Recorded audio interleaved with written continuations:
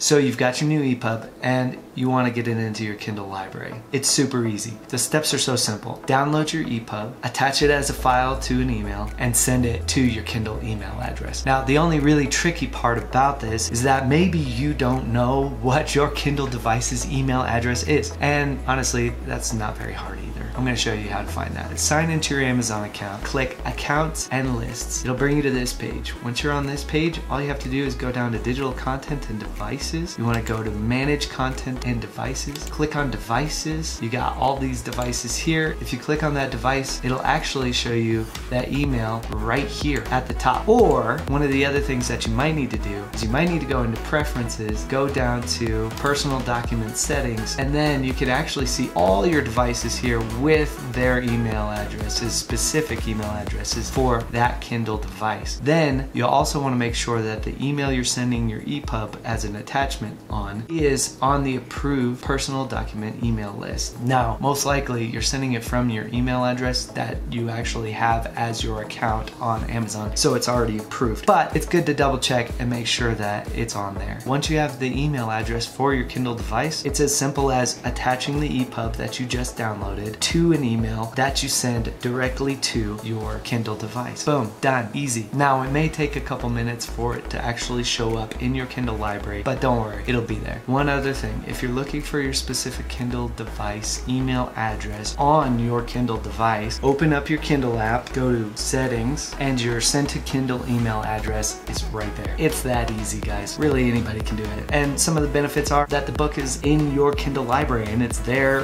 for basically ever. And not just that, when you read your EPUBs in your Kindle device, it also counts towards your Kindle goals or Kindle achievements and those kinds of things. It's a really fun and amazing way to read books. So when you download that new EPUB of yours, go ahead, send it to that Kindle library. And if you're interested in testing this process out with some free stories, because hello, why not? Head on over to freefantasyfiction.com where you can get a free series of prelude stories that you can test this very process on for free. Go check that out and we'll see you guys next time.